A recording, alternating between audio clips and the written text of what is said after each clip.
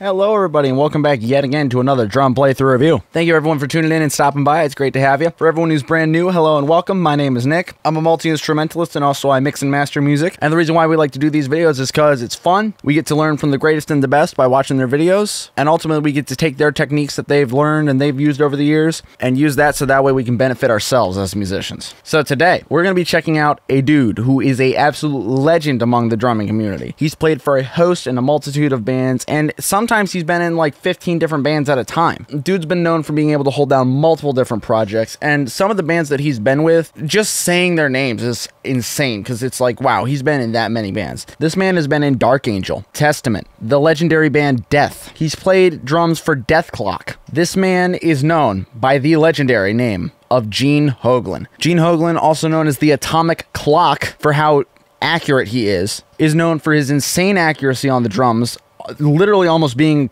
a human metronome at this point, for his insane speed in technical drumming, and for revolutionizing death metal as a genre during his time. This man has helped inspire many different drummers, including myself, and he's one of the few legendary drummers in the world that many people can say have had a massive impact on their drumming. Chances are there's a metal album out there that you listen to right now that he's probably played on. He's been in so many different projects, it's absolutely insane. But all that to the side, we're going to be taking a look at a song that he did and wrote with Testament a little while back called Brotherhood of the Snake. This is a Drumeo playthrough that we're watching. So this is going to be really high quality, really official looking stuff. I wanted to do a death song originally, but the quality was too low, so I was like, I can't exactly use that, so we're going to try and find something that's a little bit higher quality. So one of these days, eventually, we will find a death playthrough, and we'll go ahead and do that. But as for right now, we're going to enjoy Gene Hoglan playing this song, Brotherhood of the Snake by Testament, and we'll just really break down his amazing technique that he's used. It's definitely something that's crazy to see, because he's accomplished a lot of things over the years, and he's made a name for himself, and he absolutely deserves it. All right, and without further ado, ladies and gents, let's get into the video.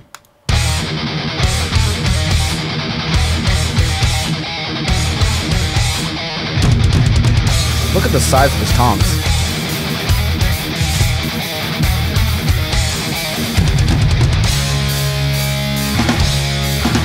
And also you'll notice too how low his hi-hat is by comparison to his snare drum.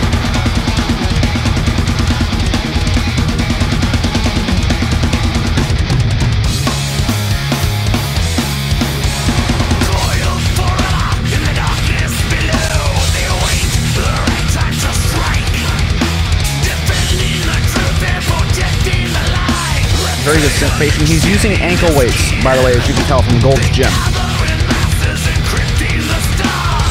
And he also uses wooden beaters on his drum kit, the same wooden beaters he's used, as he said, for the past like 40 years.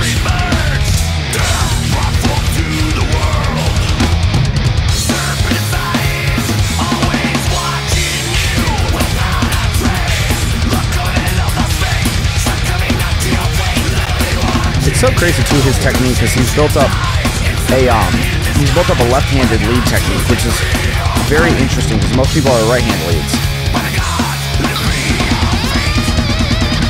But also he's ambidextrous, so he can switch between the two. It's a little known fact about him.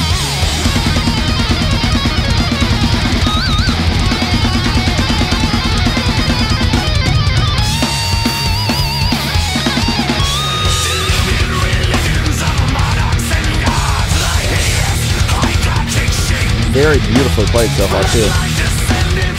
He's keeping a really good groove, really good power, and loose the whole time. And he's grooving, and he's like perfectly on time.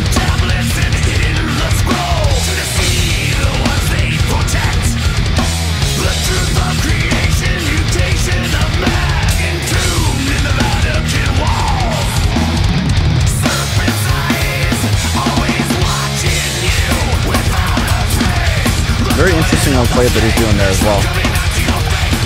Especially for this style, this is thrash metal.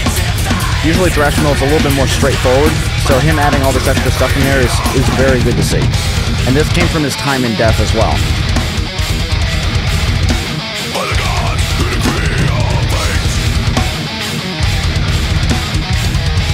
But yeah, ankle weights, dude. He's using ankle weights. That's something that people really don't think of, and he's using a lot of crazy ankle motion, full leg motion, and that's all just to warm up his legs before he starts playing really fast stuff. This is something he's been doing for years.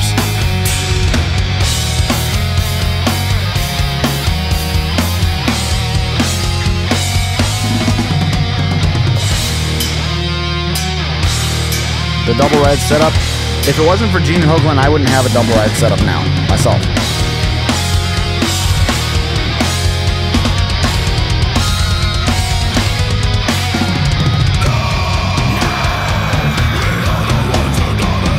Very good power that he's using as well.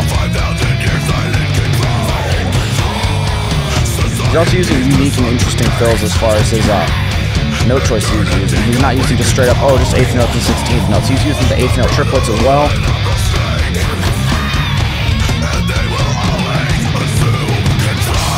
See right there, he's using Swiss Army triplets. It's beautiful.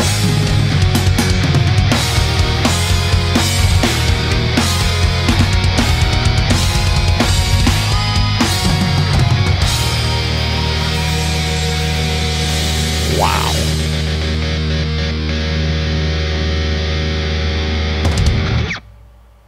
What a Chad. What a Chad on the drums. So yeah, man, Gene Hoglan, the Atomic Clock.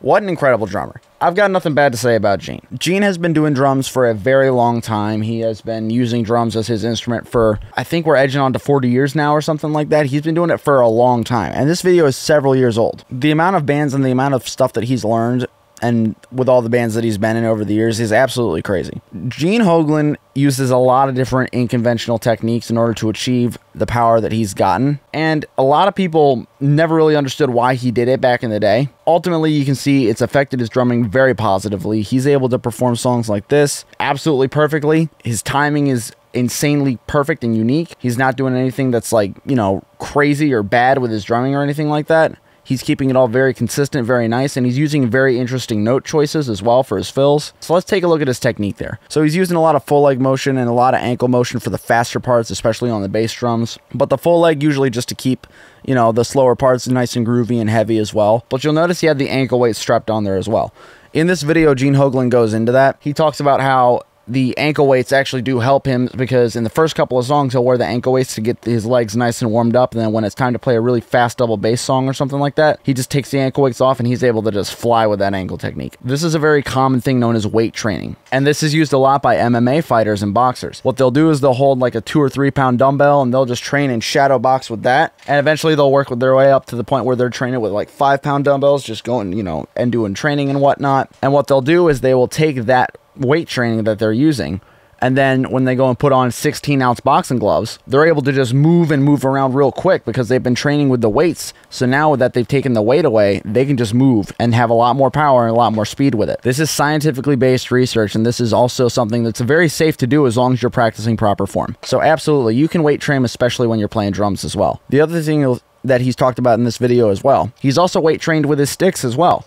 He'll take like a bundle of like 3 or 4 sticks that are taped together, and he'll just grab them and just start, you know, doing stuff with his wrists or whatnot, just doing like wrist rolls and whatnot, just to help warm up his wrists and get everything all nice and ready and warmed up, get things nice and loose. And then when it comes time to actually play drums, he grabs the regular sticks and he's able to move a lot faster. He's feeling nice and warmed up. It's a real good routine before the show. His setup is also something very interesting too. He keeps his hi-hat very low and very close, you know, in height, at least on a flat plane next to his snare drum, but he also scoots it very far away, and this is for a couple reasons, one of which in the studio you want to keep your hi-hat a little bit more spaced out from your snare drum because of bleed. I have my hi-hat very far away from my snare drum because you don't want the hi-hat sound to bleed into the drum mic for your snare drum. Having hi-hat bleed into your snare drum mic, it's really messy to fix. It doesn't sound very clean, and at the end of the day, when I have to go in and EQ a microphone for your snare drum and I just hear hi-hat bleed in it, it's just going to sound like trash. So it's really good to keep those spaced out, especially for in the studio, but there's also practical applications to it as well. For one, it causes a lot less stick clicks, especially in the recording as well, and also playing live, which means less of a chance of messing up if you have a little bit more distance between the two. So that's also just a plus as well. His setup is very efficient. It's based on getting the most power with the least amount of effort needed. So with combination of the weight training, the setup of his drum kit, and also just keeping generally very loose with his technique, Gene Hoglan has built himself a very, very solid style that is unmistakable. So what are some things you can learn from Gene Hoglan that'll affect your drumming positively? Well, for one, try out some weight training if you're feeling like you're lacking a little bit. Make sure when you do these weight trainings, exercises and whatnot, you're using proper form. You're not trying to just strain yourself to keep on going as fast as possible. Start out at a nice comfortable tempo with these weighted sticks or weighted,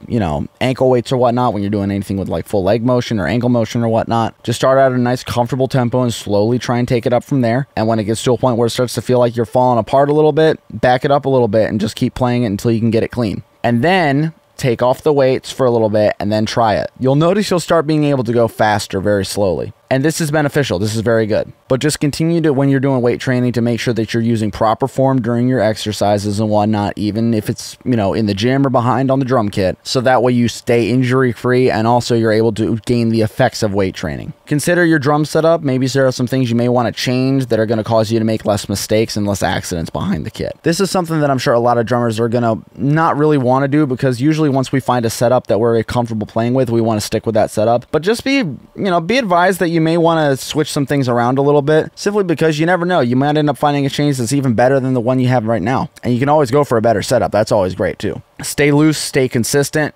practice often, and make sure that when you're practicing, you're staying loose and you're not being too tense or anything like that, because you don't want to cause injury to yourself. Excellent job, Gene Hoglan. What a phenomenal playthrough that was. It was great. I love watching Gene Hoglan play. And with all that being said, y'all, that's going to be the end of this video. So here's just a few things y'all can do to support me. So for one, you can like, share, comment, subscribe, and all that good stuff. You can check out down below the playlist that I have with videos very similar to this. And you can also check out the links I have for my band page and my Spotify page down below. Thank you all for tuning in and stopping by. It was great to have you.